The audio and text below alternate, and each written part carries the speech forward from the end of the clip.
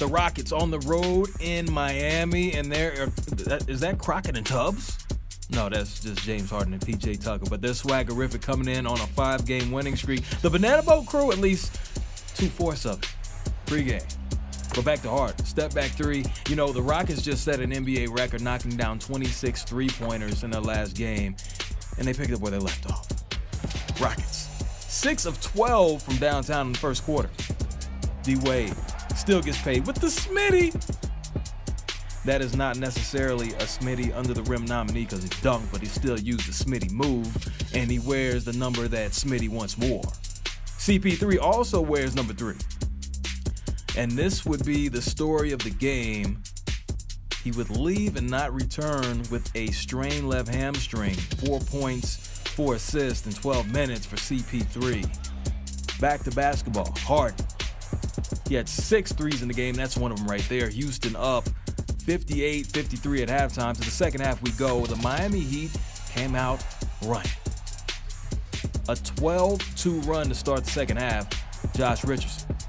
James Johnson. Nice. Miami in control by 5. But then Harden. Another one.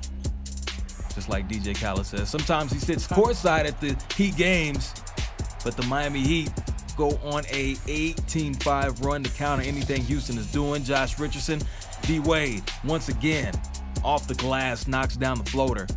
Miami up. Gordon, the drop-off to Nene, his only 2 points of the game, part of a 10-0 Rockets run. Now the Rockets take the lead on free throws not shown. Tyler Johnson, this is his portion of the night. You see the layup. Big night offensively and defensively. Check out the block. Take a look at it one more time just in case you missed it. Now, from downtown, 2 for 5 from three-point land. Tyler Johnson getting it done. Gotta show him some love. Miami in control. Eric Gordon had 20 on the night as he's all alone. Bring Houston closer. Houston still has a chance. They find themselves down by 2 with under 4 seconds left. A good look for Gordon, but it won't go. An opportunity to win the game comes up a little bit short, and the 5-game winning streak is over. Houston falls to Miami on the road.